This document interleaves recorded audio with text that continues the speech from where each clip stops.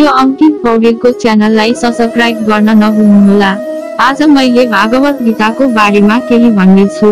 श्रीमद् भगवद गीता, संस्कृत श्रीमद् भगवद गीता वा श्रीमद् भागवत गीता हिन्दू धर्मका पवित्रतम ग्रन्थहरूमा एक हो।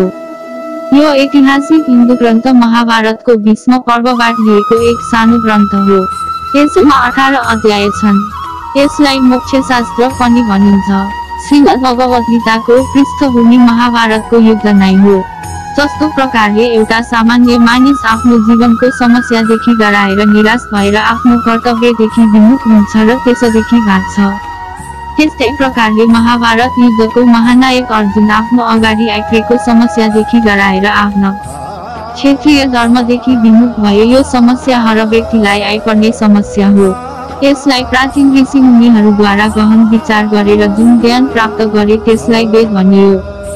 यही वेदको अन्तिम भागलाई उपनिषद भनिन्छ।